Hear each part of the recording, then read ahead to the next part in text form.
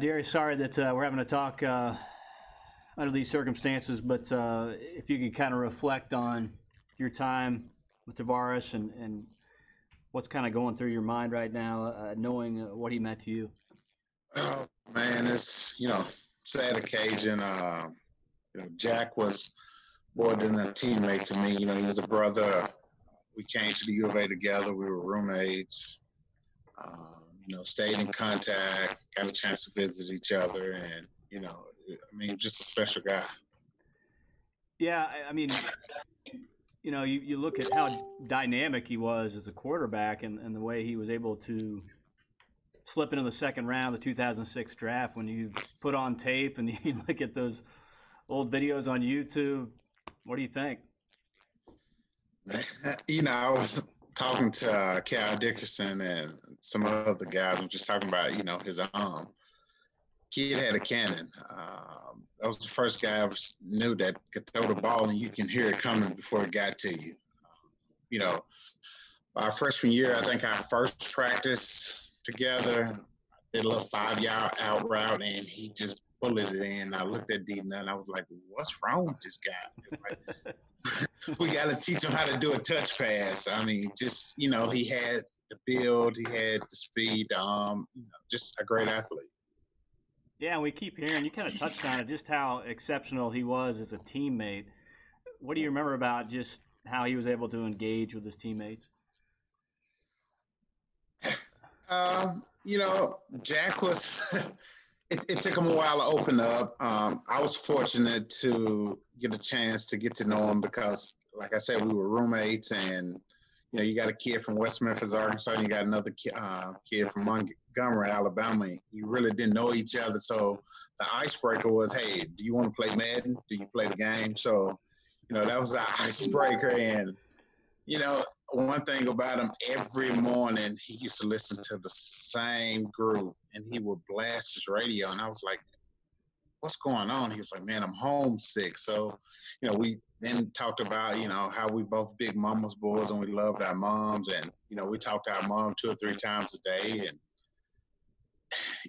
now just reflecting back some of our stories from, when we played ball to the story, I was telling my wife that he called me one morning. It had to be about 5:30, 6 in the morning. And he was like, hey, you finna see that the Vikings are bringing in Brett Favre to replace me. And I was like, really? He was like, yeah. And I said, you still getting paid the same amount? And he was like, yeah. And so I hung up the phone, and he called me back. He was like, did you lose your signal? I was like, no. I was like, man, listen, you're going to sit behind and learn from one of the best quarterbacks that ever played the game. You're going to get paid the same amount, and the only thing you got to do now is hold a clipboard. Like, you should be happy. And I told him, I said, hey, Jack, you can't come out in the real world and make $40,000 a year. So the money that they're paying you, enjoy it, have a great attitude, and just learn. And so, we always laugh and talked about that moment, and, we had other moments that we just reflect on and stuff. Yeah, and then his time with Russell Wilson, I saw the tweet today, just how Russell was showing love for Tarvaris. And when you look back on that Super Bowl 2014 and watching your old roommate play in the big game, right? What about that? It was exciting, and you cheer for your roommate. You pray for him. You have conversations. He always used to get on to me because he was like, "Hey, you never seen me play," and so I was like, what's the big deal? I know you. I mean, we talk, we see each other after the season, and he gave me so much grief in 2015 that he was like, listen, I'm playing in Dallas. I'm sending you tickets. I need you to come and support. And, the Seahawks played the Cowboys and stuff. We went to dinner the night before. We laughed, we talked. But, it was a dream come true just to see somebody that you knew that, that you went to the U of A with to be on the biggest stage and to actually win the Super Bowl, I was excited for him.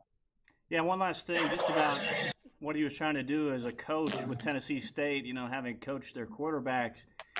Seems like this is somebody who is on the right path in terms of somebody who was referred to as a mentor. Yeah, I talked to him once he first took the job at TSU, and one thing he's like, they work ethic. They don't understand that you have to put in the work. A lot of kids these days with social media, they see all the your super sergeant Russell Wilsons and all that, and they just think they can go out and walk on the field and, do what a Russell Wilson does or a Jared Goff without putting in the work. And so T had an unbelievable work ethic. I mean, from when I first met him, he was like, hey, let's go, I need you to catch. I need to, throw some balls. Let's go work out. Let's go run. He had a focus like no other, and it just rubbed off on the rest of us.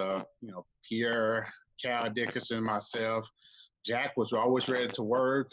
Didn't mind putting in the hard work, and a guy like that, it's a great guy to have. And if I had a son that was playing ball, I definitely, would send him to Tarvaris and let him be up under Tarvaris' leadership. Yeah, a lot of high praise for the way he was able to get out there and compete. Hey, DeArrius, thanks so much for the time. I appreciate it. It's on. You have a good one. All right, you too.